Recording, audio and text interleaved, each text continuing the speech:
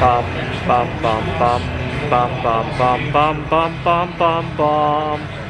The Peter Dislike Show. Bum bum bum bum bum bum bum. So I am seriously considering moving to my family in Taiwan. I actually started looking at some opportunities in Taiwan. My first time really looking seriously.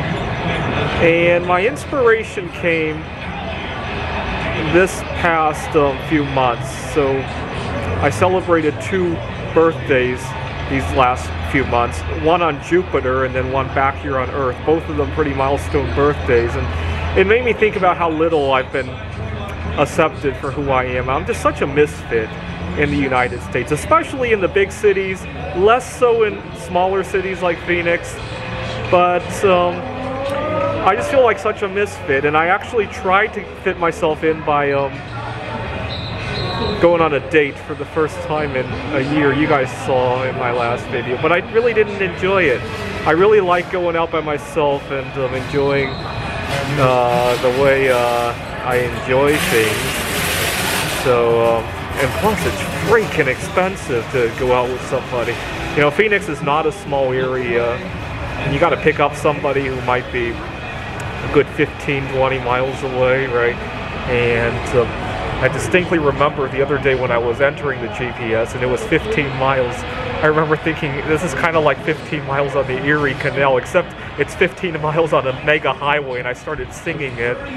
And but my car's getting old, and I really want to buy myself time before I need to replace that car. So frequently going on dates like that is definitely not within reach for me at the moment. And but at the same time, when I was going out with her, I did get a lot more acceptance at the places we did go. And when she met up with me at my work, I did feel a good, but that's not how I enjoy my life though. And it's really frustrating that we have to conform.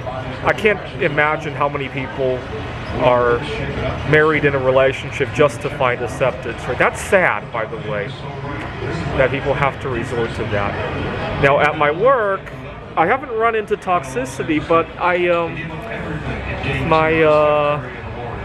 when I got hired, my dean wants me to submit this paper, and we're working on having some more full-time positions, and publications are definitely helpful in that regard. But at the same time, I hardly have time for myself. And having these 2 birthdays that I celebrated, and realizing that on Jupiter I turned 3 years old, right? I haven't really traveled anywhere between 2 and 3 on Jupiter, except for those conferences and a few short trips to Gdansk, Poland. That's about it, right? And then I got to take this trip to New York. And when I hit the submit button on the conference paper, I was like, gee, I gave it my best. If it doesn't get accepted, you know, at least I don't have to burn my vacation time on this crap. And that's what I thought. And it's sad because the publication really is my pride and joy. But it's too heavy for me to carry at the moment. And as I'm submitting it, I'm telling myself I don't want the paper to be accepted. It's a sad state of affairs, is what it is. And that's not the lifestyle that I see over in Taiwan, for sure. People don't have to go on dates that they don't want to.